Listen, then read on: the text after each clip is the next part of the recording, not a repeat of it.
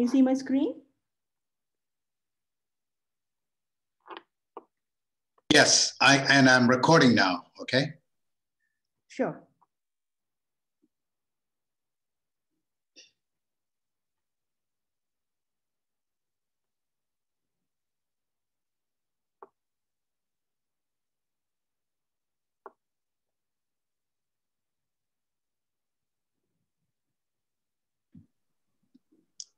We can see your screen.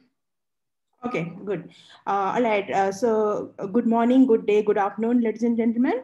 I welcome all of you to this session on SSI and biometrics, building identities for tomorrow. And I'm Debajani Mohanty. I work for an organization called Earth ID, and where we are building identities, decentralized identity and biometrics-based applications. Like already said that I'm a blockchain author as well, and my latest work is blockchain for self-sovereign digital identity. And in today's session, I'll be covering mostly, the biometrics-based authentication, different type of biometrics, with their pros and cons, and the issues in the biometric solutions. I won't go to detail out SSI because I believe that most of you are aware how self-sovereign identity works. But I'll just touch base upon it so that you'll know that how these two technologies can work together and come up with the Earth ID solution, few of our solution. And then we'll discuss some use cases which are either in production or pretty close, and with some innovation in this field. And finally, if time allows, then we'll do some question and answer session. So first of all, I don't think that any of you have any doubt that why biometrics is used for authentication. Today, organizations identify a person from their name, address, phone number, or email ID, which can change. With such information, one person can create many identities at a time. So you might have heard that a person has got 5 different passports, fake passports. So why it is possible is because we use such kind of information and they are not unique. Also, there might be a complex process to update the data associated with your identity. For example, pretty recently, I had to update my address on my Aadhaar, which is India's national identity system. And it really took us so much of process, such a lengthy process and pretty complex. However, if biometrics is something which represents your identity, then it is very unique to a person, and biometrics is the real you. You are actually carrying your biometrics along with you. So it won't lead to hassles like such. Perhaps that's the reason that why that global biometrics market is expected to top US dollar 50 billion by 2024. So let's start with biometrics. Currently, most of the applications, in today's world, people are moving towards a passwordless world. Why? Because first of all, user ID and passwords are hassles. You have to remember them, and many people use the same user ID again and again, maybe their email ID or contact number. However, the biometrics are forever. Most passwords are very easy to guess, but you cannot guess somebody's biometrics. Resetting the password is a process that you have to do again and again, but with biometrics, you don't need it. Like I already said, user ID, mobile number, email IDs, etc. can change. However, the biometrics doesn't change, especially, for a very long time period. Maybe you can say from a kid, from a baby to adulthood, biometrics might change a little bit, but again, it stays with you for a very long time. Hackers can steal the user ID and the password through different social engineering technologies. But it's difficult. I won't say that biometrics can't be stolen, but it's actually difficult and much more expensive. And often you are using, like I already said, that same user IDs are used again and again. The same email ID or same contact number you are using for multiple applications with multiple different organizations. So it's easy to trace back the user because you are using the same user ID ever. So this is called correlation, which is pretty much possible with user IDs, but with biometrics, it's not that easy and very difficult to counterfeit. Now, coming to how biometrics works. So biometrics, actually sensors scans the user's biometric data, such as the fingerprint, face, palm, etc. So here I'm showing the fingerprint, but it can be something else, your face, your palm, your ear, the pattern of your ear. There's so many different things that you can scan with the scanner, and it performs some pre-processing to enhance the quality of the captured biometric data. And some features are extracted, which from which the mapping is created, a mapping file is created. And from this mapping, a template is created, which is a binary format. So usually people just wonder what is a biometric template. It looks like this, just 1 and 0s, binary format, which you can save to a template database. So this is known as the enrollment phase of where the biometric trait is captured and stolen, and stored in template database. So basically, biometrics, just like user ID and password, it has got two different phases. So with your user ID and password, first you register and then you log in. Similarly, the first phase with biometrics is enrollment, where you are providing your biometrics to the system, and it's getting saved in terms of in terms of templates. At a later point of time, when you want to log in, which is called recognition, your biometrics is again captured, and again the template is extracted, and those two templates are compared. And for every system there is a threshold value. If the matching is more than that threshold value, then we consider it as a match, otherwise no match. So can I ask a question? Yeah. Why should we store the image if only the template comparison is done? I'm sorry, the image is not stored. It's only the biometrics, the template is stored. Maybe, Yeah, because in your slide, there is something called an image archive. Okay, so actually, yeah, maybe it's a little misleading. I'll update this. So actually, we're not saving the image, but only the template.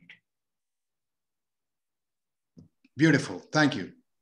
Okay, so one major issue over here is, while we try to find out what kind of biometrics that we need for your application, one major factor is biometric effectiveness, which is the false acceptance rate and the false rejection rate. So the false acceptance rate measures how likely it is for an unauthorized user to be incorrectly given access. That means I'm not the rightful owner, but still I'm getting access, which is really, really crucial for application not to go with it. The second one is a false rejection rate. That means I'm the right user, so but I'm not getting access. So this measure is how likely it is for an authorized user not to get an access or denied access. So for authentication system especially, these two rates should be extremely, extremely low.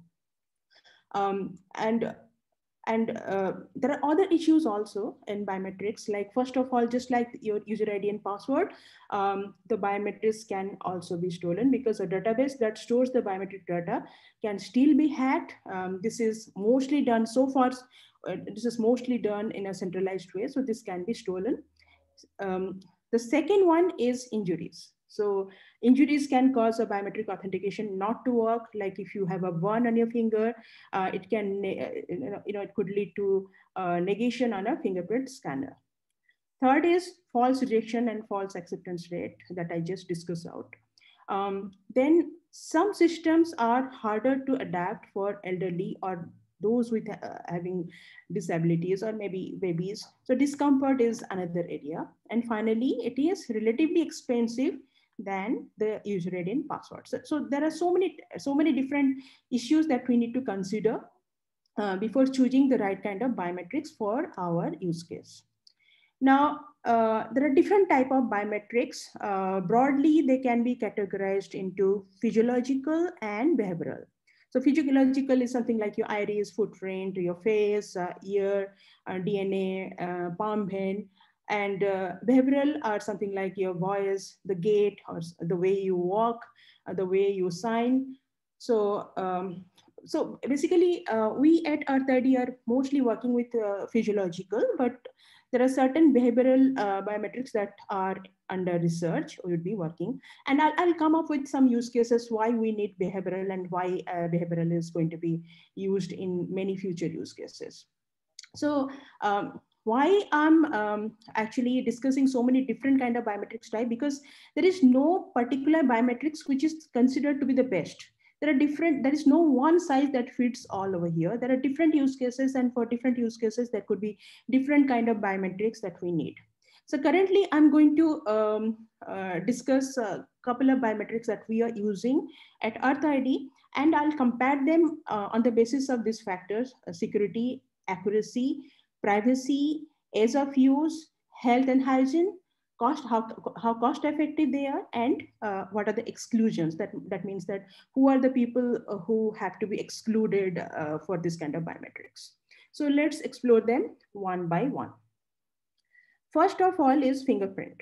So fingerprint, of course, it's a very secure biometrics, and it's a proved solution with a history of past almost 100 years. Ease of use is very high. Your fingerprint are always with you. And it is also very cost effective because there are so many, you might have seen so many fingerprint scanners everywhere, and this is a technology which is being used highly for the governments, and many private sectors are also using it. However, coming to the disadvantage, number one is we leave our fingerprints on almost everything we touch. So making it possible for them to be collected without our consent. So you can visit YouTube and you can find how easily one can create a fingerprint mold, and they can use it against a scanner. So really easy for hacking. Also, if we consider the health and hygiene, especially in the COVID time, this biometric pattern requires a direct contact with the sensor to identify the user. So it creates a hygiene concern when a scanner is shared among a large number of people. Then exclusions.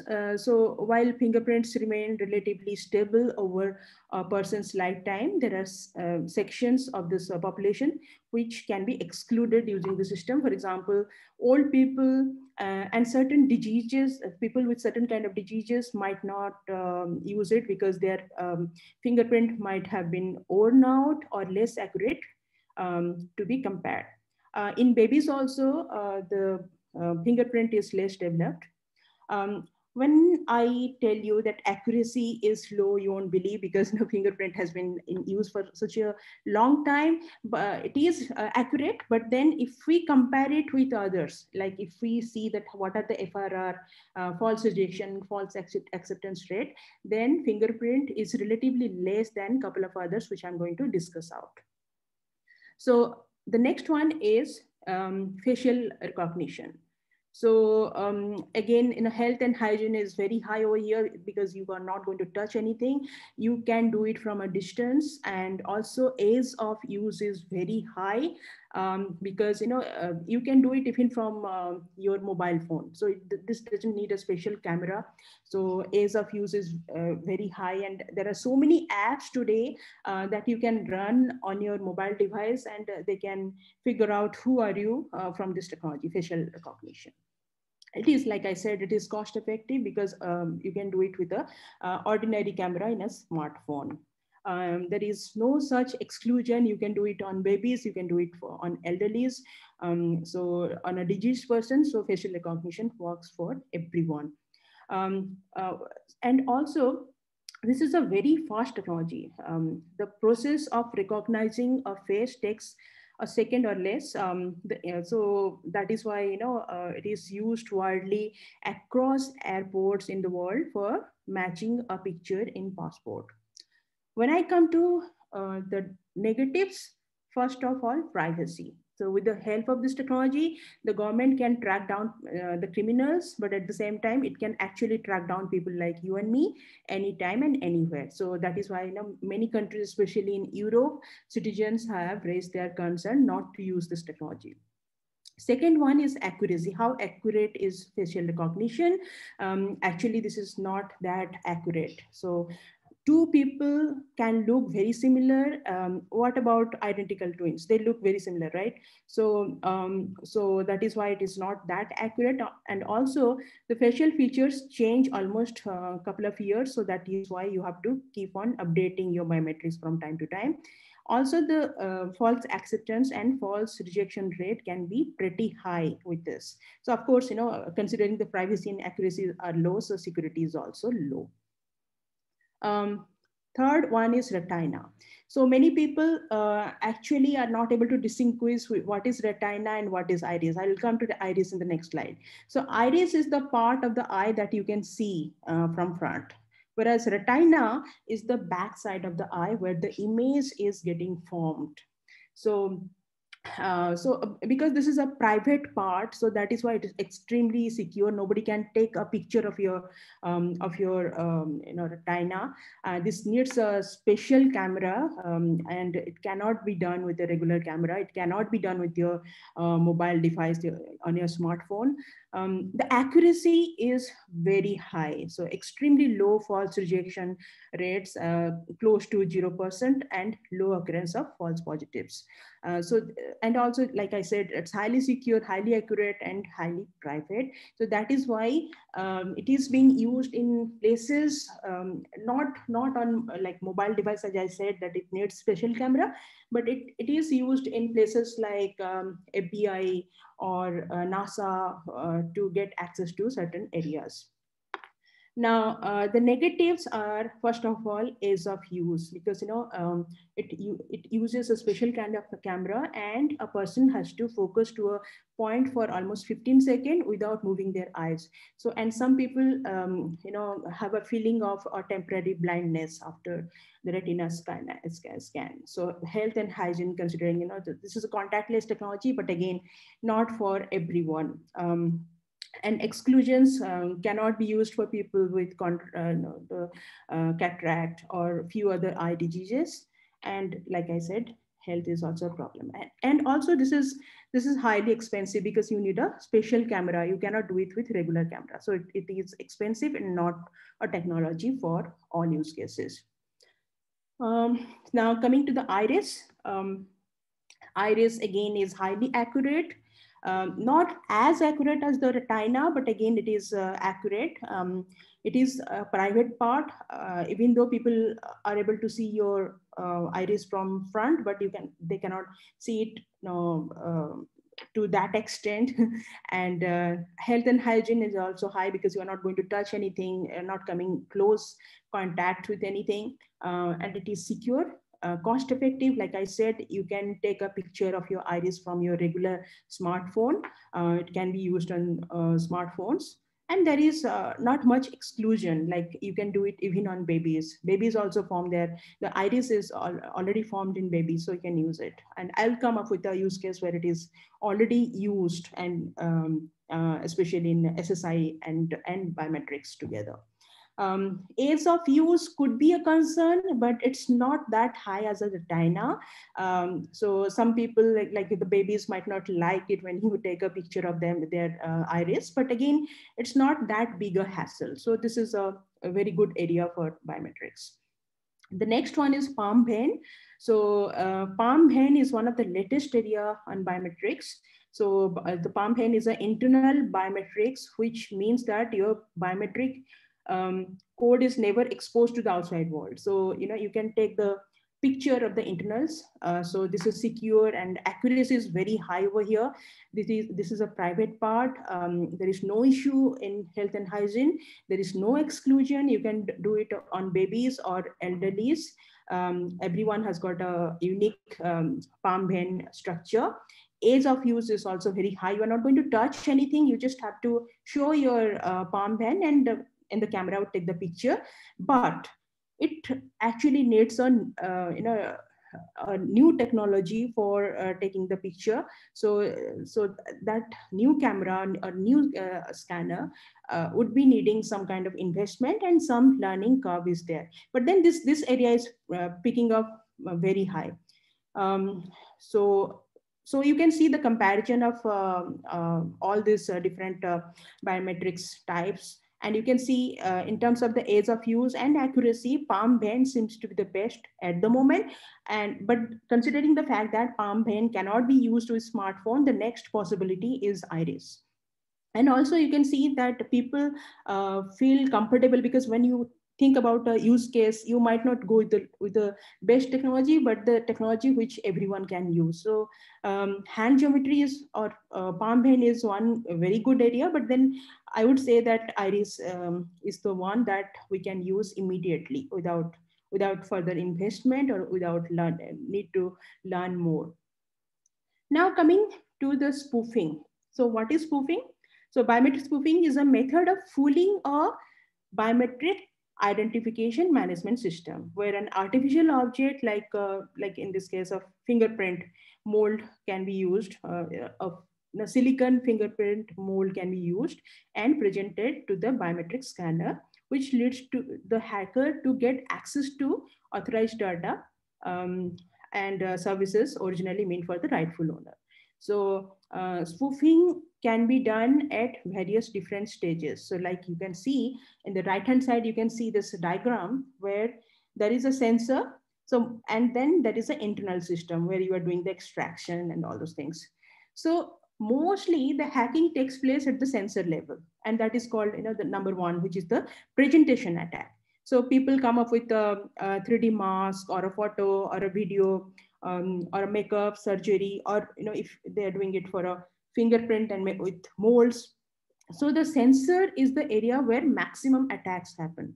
But then there could be an attack internally also. But if it happens internally, then maybe they would get access to the data, the templates, of course, not the original data, but templates of a huge number of users. So that is an area that can be handled with the right use of SSI. But when we talk about the capturing the biometrics, that would be always there. So we have to deal with the presentation attack, and how we do it is through anti-spoofing techniques. So when the presentation happens, or maybe when the the biometrics is captured, at that time you'd be given a challenge. They might ask you to blink your eyes, or open your mouth, or shake your head, or smile, different kind of facial expressions of sadness or happiness or head movements. So all these things you have to do. Then there are sensors and dedicated hardwares which can check, we can do additional checks. So see, the thing is, the smile or facial expression you can do even on a regular smartphone camera. But the sensors, when we talk about sensor or dedicated hardware, those you cannot do on your mobile device. So those are for a different use case perhaps. So there are sensors who would ask where if you are giving your fingerprint, then they might check what is the temperature of your fingers. So from that they can figure out whether it's a real finger or a mold. Similarly, there are algorithms which can check the high resolution pictures and figure out that whether it's a real face or a fake one. So these are the different anti-spoofing technologies. Right. So now liveness detection tests. So these are called actually liveness detection test, which mostly people do in authentication purpose on your smartphones. However, liveness detection test is not needed in palm vein, because in palm vein, the camera is actually taking a picture which is not static. It's a dynamic picture, and it is able to figure out whether the blood is even moving inside the blood vessels. So, there is no need of doing a separate liveness detection test in palm vein. Now, coming to SSI, I'll quickly browse through SSI. I believe that most of you might have good amount of idea on self-sovereign identity. So self-sovereign identity is a new type of digital identity where the issuer keeps on gathering verified credentials from different issuers. So the user, the issuer is actually sending the verified credential to the user's digital wallet, and the user can share it with verifier. So here, let's say the issuer is somebody like the passport office, and the verified is somebody like the visa office. So while the issuer is sharing the data with the user, the issuer is also sending a reference hash to the blockchain, and the verifier actually is able to know whether the data is valid or not, whether the who is the issuer, and the data is valid or not from no that hash. The issuer is converting the data to hash and checking it themselves, that to know that whether the data is valid. So there are at a later point of time, if the issuer wants, then they can revoke it by changing the hash on the blockchain, and the verifier would be able to know that it has been updated. So there are so many different properties that we achieve through this kind of architecture: the integrity, ownership, privacy, security, and validity of the data. But in a real world, what happens is, like, in a real world, we have multiple issuers. Like, let's say the first issuer is the hospital, where, let's say, Alice is born in a hospital, so the hospital is issuing the first set of certificate. Now the second certificate is provided by the government, maybe something like a national ID. The third one is the educational VC, and the fourth one is the employment verified credential.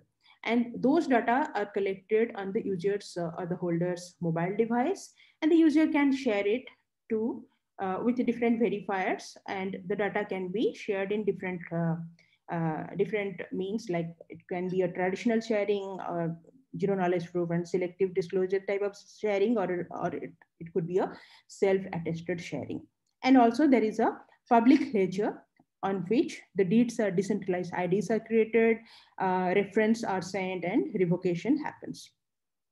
So what is actually something that we keep on forgetting, that the first issuer is the one who has the maximum responsibility over here, because the other issuers are actually the verifiers also. Like, let's say the first issuer is mostly the government. Let's say the government is providing you the national identity, which is unique, and you are showcasing it to different verifiers, and they become the second issuer or the third issuer, like that. So it works like a chain. But the responsibility of the first issuer is maximum, because they also have to do a deduplication of the data to figure out that whether it's, I mean, the user is not creating multiple fake identities for themselves. So deduplication is also an area that we have to take care in an ideal world. So now we also have to, the SSI is pretty complex. We have to take care of the web standards, authentication standards, and the open source blockchain part, and also the identity part. So there are different part of the entire ecosystem. So how it works is, you as a user, Alice is keeping all her data in her mobile device, whereas Bob is keeping the data in the mobile device as a local storage, as well as a copy on the cloud storage. But please note that the biometrics template is something that is not to be shared on any other device. So the key in this kind of architecture is you have to keep your biometrics data as much possible in your mobile device. Do not send it over, do not share it to any cloud storage, do not share it, send it to any third party as much as possible. So the organization can always keep their encrypted data in a data vault in a cloud storage. And also there is a public DLT, so which is just just making sure that all the deeds are created properly, and the transaction hashes are there. Now let's come to authorities next gen authentication with decentralized biometrics. So so here what we are doing, we are actually working with different kind of biometrics. Like, We are working with fingerprints, which many people are doing. We are working with iris and face as of now. We are also thinking, we are just coordinating with other organizations where to make sure that how hand geometry can also be captured, whether it is possible or maybe for as a future use case, we are researching on that. And also we are researching on different behavioral biometrics, because the um, the voice is something even that a mobile can capture. Might not be a gate is the way you work, but voice is something that the mobile device can actually evaluate. So that is for that is for future, but we are actually doing analysis on all this part. So how the entire thing works is, user first captures the biometric after liveness check and converts it to a template. So that happens in your mobile device, and the template then goes to the issuer. The issuer, you can see number. I have numbered them for you to understand. So the issuer is doing a background verification. In number 3, you can see the background verification. Then the issuer is also doing deduplication. So this is not needed for all issuers, but maybe the first issuer. Or maybe depending upon your use case, whether what kind of use case you have, do you need a deduplication or do you not? And there is a template storage if everything goes right. Please note that here we are still using a centralized biometric template database, but that is only one time. The first time when the user is getting authenticated against the first issuer. And next time, number 5, come to number 5, when the user is trying to log in, at that time, it is the biometrics, the live biometrics is again collected and compared against the one which is stored in the on the mobile device. And then you can do it even one level of encrypting can also be done. And also then it is sent to the verifier. The hash is sent to the verifier, and verifier can check on the blockchain that whether the hash is something which is certified by the issuer. And if all goes well, then user is considered to be authenticated. So this is something, a very similar use case is done by Q-Ledger, and you can find it in the news that they have gone to production with this use case. And where, so Q-Ledger is basically a credit union in US, and they are associated with multiple other banks and cooperative societies, most probably. And once the user logs in to the credit union, Q-Ledger, then the others, it's just like, it behaves like a SSO. So the other verifiers trust the credit union, and they give access to the user. So it happens on Hyperledger Indy. And I do not know whether they have started using biometrics. Maybe they are using fingerprint, but I do not find that news in the anywhere. I do not see that whether they are using actively biometrics. Even then, even if they are using, whether it's fingerprint, I think it is fingerprint. I'm not very sure, but we are doing the same use case with multiple different biometrics templates. Depending upon the what the user need, we can do different biometrics types. There are certain other use cases that I would like to discuss.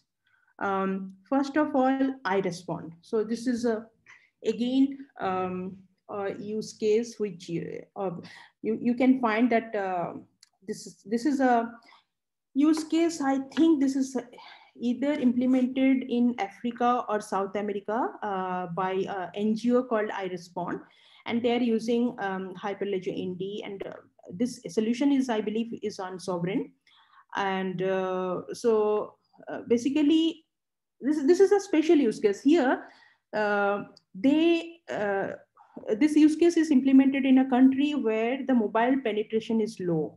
Like, so you cannot use a mobile. Maybe people do not have mobile, or even if they have mobile, they are not smartphones. So obviously you cannot, the architecture cannot be something like what I discussed over here. So it has to be different. So how we can handle a use case where the user doesn't have a mobile device? So in this case, what happens that in these countries, third world countries, where a lot of kidnapping happens of the children. So people kidnap the children and take them across the border, and and then they're exploited. So what those governments are trying to do is they want to issue a digital certificate or decentralized digital certificate to each child. And so the child can be a newly born baby, or the child can be anybody who is less than a particular age, maybe 18 or 16 whatsoever. And there is power of attorney or digital power of attorney, which is assigned to the child's legal guardian or custodian. So how that happens is the child's decentralized ID is created by an NGO, and that decentralized ID is associated with the child's iris. So it's not the fingerprint, but they are using iris. Why? It's because fingerprint is not something that you can get correctly from a baby. For them it's not well developed, but iris is well developed. So they take the picture of the iris, convert it to a template, and then and associate that with the decentralized identity of the child. And the the parents biometrics as well as the deed are also created, and they are linked with each other, be it a parent or custodian, whoever it is. Now when the child is taken across the border, I mean to cross the border, then the border security officers have to check that whether the child is the right child and whether the guardian has given their consent. So how that would happen? Because these people do not have a mobile device, so a printed copy of their deed, a printed, in fact not a copy, it's a QR code of the of all the details are handed over to their parents by the NGO when the deed is created. Now, when the child is trying to cross the border, at that time, the border security officer would check that whether it's the same child, and they would also ask for a digital consent by the parents, by the rightful parents, and they would do it. And once all the things are validated, then only the child would be able to cross the border. So this use case by iRespond is actually, I think it's an UL. I'm not sure whether it has gone to production, but it was in news lately.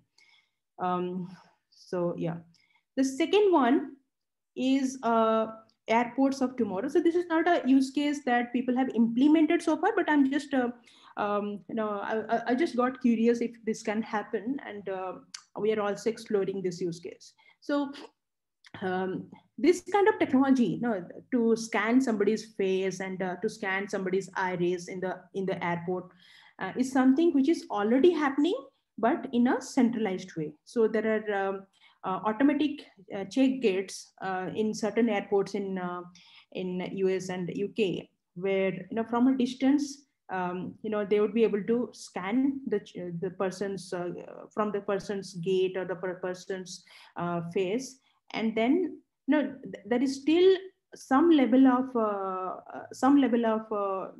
checking, but then the user would be given access to go without doing so much of struggle. Like at today's date, we have to do, if you go to something like JFK airport or London Heathrow, you have to wait at the kiosk, you have to wait in queues for the security check-in and boarding. But here a day would come in future where especially if we are using SSI, because even now we are using it in a centralized way, but if we use SSI along with biometrics, maybe the person's biometrics would be captured from a distance, and the person would be allowed. So how that would happen is, like, when the user is booking the ticket, from that point of time the user's identity is checked. So this is a use case where the user's identity is checked at many different times. So when the user is booking the ticket, the first time the identity is checked. Then the user is entering the airport. The second time the biometrics, the identity is checked. Third, the user is going to security check-in. That at that time also the identity checked. And finally, when the user is onboarding. So there are so many different checkpoints where the biometrics are checked. But then currently it is being done in a centralized way. But in future, maybe we would combine the SSI along with biometrics. And what kind of biometrics we can use, because today we are using face because it's relatively easy, and many people are using it already. But tomorrow maybe we would be either using iris, or we would be using the gait or the way the user is walking. So from a distance, they would be able to know that this person has already booked a ticket. This person has already, done the security check-in. So let the person board the flight. So there are certain information that the user would share from his or her mobile device in the pocket, and from a proximity, all the doors would be open to them. So there would be no more kiosks, there would be no more queues, and there would be complete automation of check-in and boarding. So this is a future use case. So we are researching on this one as well. If possible, we would be doing it with the gate or the way the user walks in.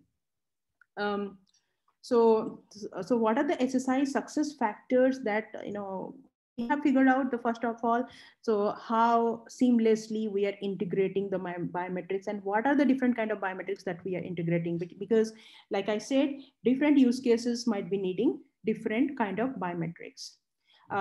Then is your solution scalable? You have to always look into it as if it is a scalable solution, and how soon you are doing the entire thing, like authentication. The people would not wait for, if you keep them waiting for a very long time. Also, if your false rejection and false acceptance is high, that would not work for authentication. So depending upon that, you have to figure out whether these solutions are scalable and throughput. Cybersecurity, of course, you have to figure out whether cybersecurity is good enough. You have to do a lot of negative testing to check that your solution is working perfectly. Interoperable in a future date, maybe different kind of decentralized identity networks can be completely interoperable. And even if it doesn't matter whether you have created your date in one application, you can still go with the other application and do something else, and still it would work. How nice is your selective disclosure and zero knowledge proof work? So that is also a success factor of your application. And also, who are your validated nodes? So that also plays a major role. Like, some people keep on telling me that who are the validated nodes? So are they some companies who are well known? So you have to see that what kind of who are your validated nodes, and this is one area that would lead to fetching more clients for your application, for your services. So I think I'm done with my presentation. So if you have any questions, you can ask me right now, or maybe you can ask me on LinkedIn. I'm available. Yeah, looks like Nikki Hickman has raised a question in the chat. I can read it out. One is the one that talks about the deduplication. It says, can you explain a little more about deduplication? Is this deduplication of biometric templates themselves? In which case, why? We already know that many biometrics need to be refreshed. Or is it a deduplication versus individual unique identity? Is this case, in this case, how does this sit with the fundamentals of SSI, that you can have many different quote unquote identities, or is it just data cleansing? Okay, yeah. So first of all, like I said, that deduplication is not for every use case, right? It is for certain use case. Like I was showing you this slide where there are so many different issuers. Okay, it's only the responsibility of the first issuer. So mostly the first issuers are the government. Like if you go to the Singapore, they are creating a national identity based on SSI. So the first issuer's job is deduplication, so that the user does not create a lot of fake identities, what people are doing as of now, because we don't have that kind of system to check it out. We are not using biometrics in many places. So deduplication is the major role of the first issuer. Now, the first issuer, so let's say the first issuer is the government. So the first issuer has to do background verification, that whether the person is the a right person, like let's say in Aadhaar in India. So if you have to create your Aadhaar ID, then people even come to your home to check that whether your address is the right address. So the background verification has to be done, and deduplication also have to be done. So this deduplication is not only on your address, but also on your biometrics data. So why it is so is because, let's say I got 5 people in my home, okay, and all our addresses are the same, like me, my husband, my kids, and my parents also. So all of our addresses are the same, but then our biometrics are different. So that is why a biometrics matching has to be done to make sure that it is a unique identity. Now, what she said is also right, that at a future point of time, let's say your biometrics are changed. So let's say that your biometrics is based on your face. Now your face has changed drastically. Like even today, my children get a passport which is valid only for 5 years because they are up to a certain age. So, depending upon that, maybe you need to change the biometrics. So that also is a separate use case. But for all these things, you have to do deduplication, right? Otherwise, how do you know that who the person is? If it is the same person, then we have to update it. If it is a new person, then also we have to check that the same, there is no duplicate in the same biometrics. So of course, there is a deduplication process which has to happen at the issuer, especially at the first issuer, who is like a government. So in the right hand side, I'm showing that this feature can work for the authentication of the same issuer, or maybe for a different issuer, just like what the Q-Ledger is doing. So you can log into the same system or to a different system. Just like in Aadhaar, you can log into Aadhaar using your same data, or there are certain banks who, when you create accounts with them, they actually log into the Aadhaar database to check that whether your biometrics are matching with what the person whom you claim to be. So obviously there would be a need of deduplication especially when the security is very high. Okay, so her next question, obviously, in that stream is that the fundamentals of SSI says that you can have many different quote-unquote identities, which obviously are the pairwise DIDs or something like that, but underneath all that is the same person. So there's a contradiction there. She's, or he, I don't know whether Nikki is a... Hi, sorry to make you work so hard on that. Yeah, I'm interested in this deduplication.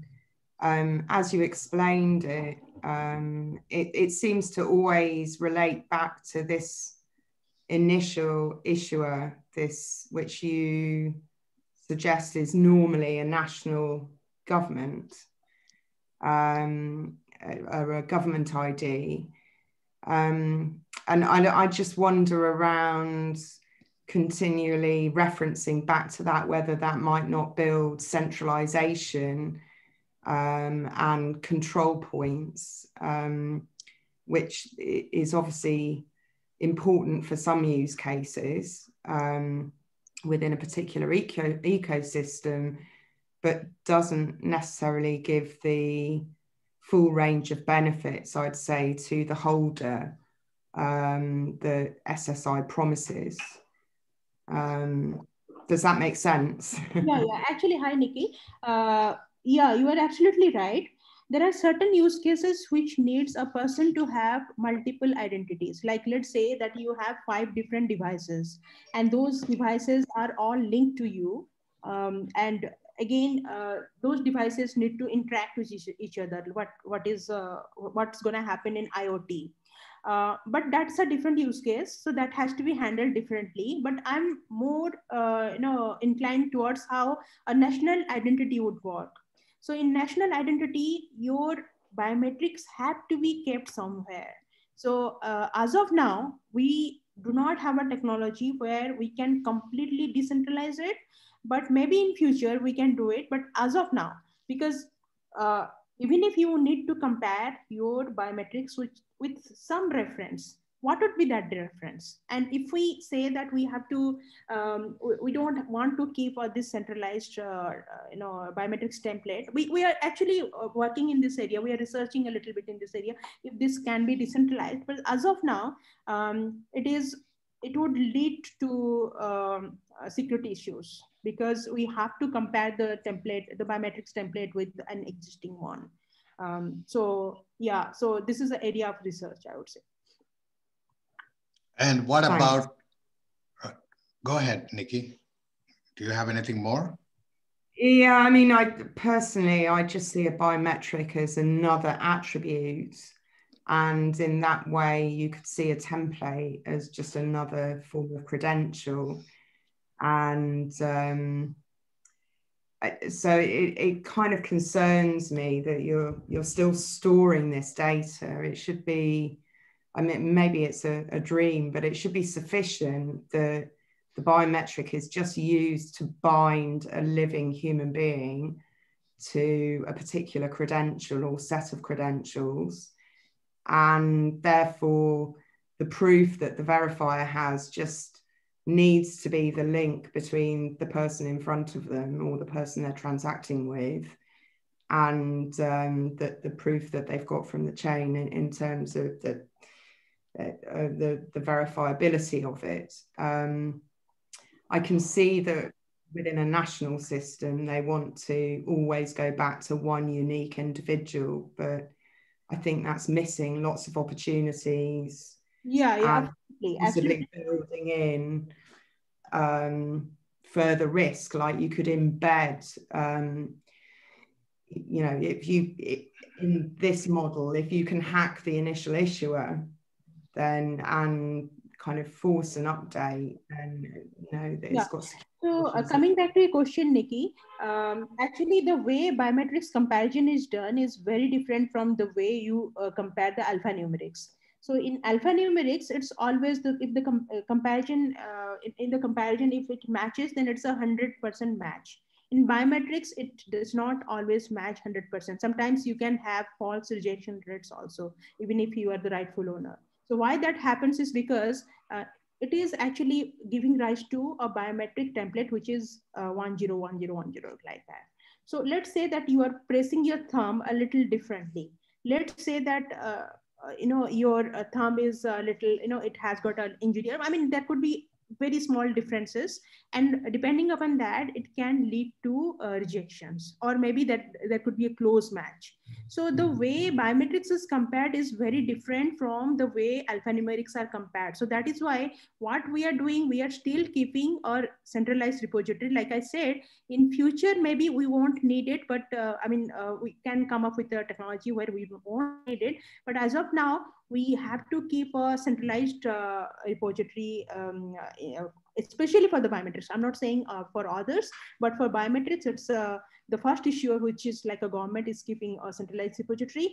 And the part that we are sending as a hash, this is the first time hash. And further, you can see when the user is logging in again and again and again, we are not going back to the issuer. We are not going back. We are just checking that whether the hash is matching with the version which is there in the on the same mobile device. So it's just a one-timer. First time we are doing it, but like you said, I'm also looking out for a solution where we won't be needing this centralized biometric template anymore, a database here. But how soon we can do that, only time would tell.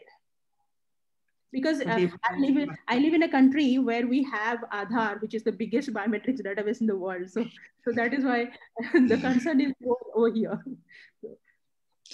Yeah. I think it's interesting research. Look forward to the results of that. Yeah.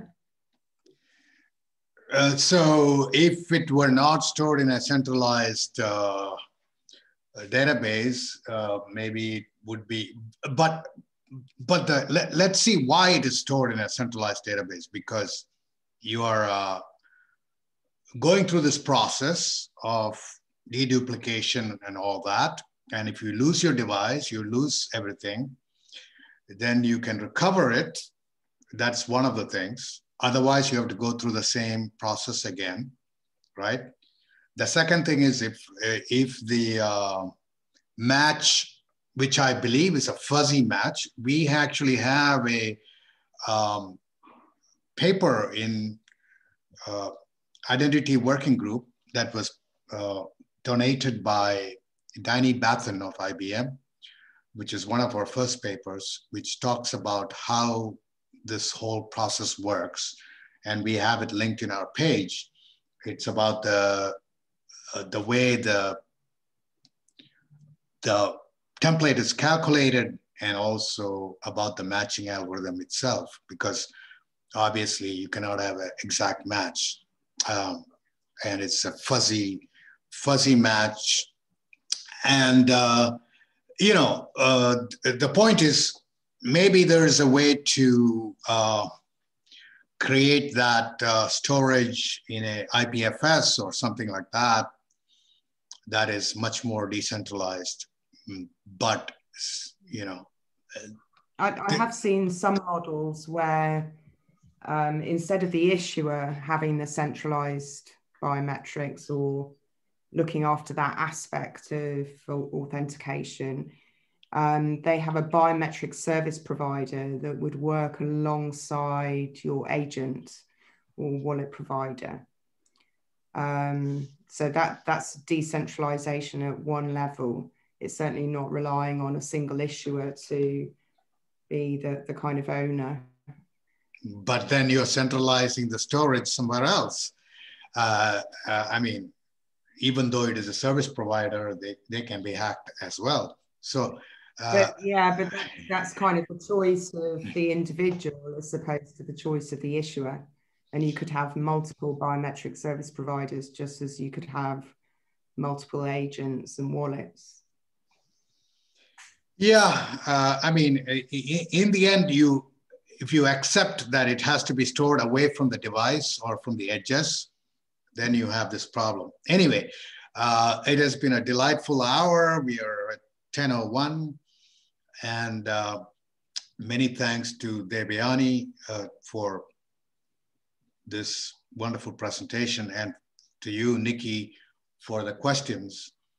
And one of the things I want to emphasize here is that the Identity Working Group is looking for presentations, and we want to be inclusive and diverse. And I've deliberately chosen the first presentation this year to be a woman, because that is very important. We have very few people presenting that are, you know, in a truly diverse people, and I think that is extremely important. And I also run this other group called the Hyperledger Capital Markets SIG, and I have chosen that. So 2021 for me should be where we showcase the diversity of our membership in our community. So please get back to me if you're interested in presenting or doing, have any ideas about how to go forward here. And many thanks to Debajani again. I hope she will share her slides with us. Sure, I'll do that now. And then I will make the slides and the recording available on the site that I posted on the chat, and I can probably reflect it back in LinkedIn or some other space as well, so that people can find it. Thank you again. And our next presentation is going to be 2 weeks from now. Thank you. It was a pleasure. Thanks.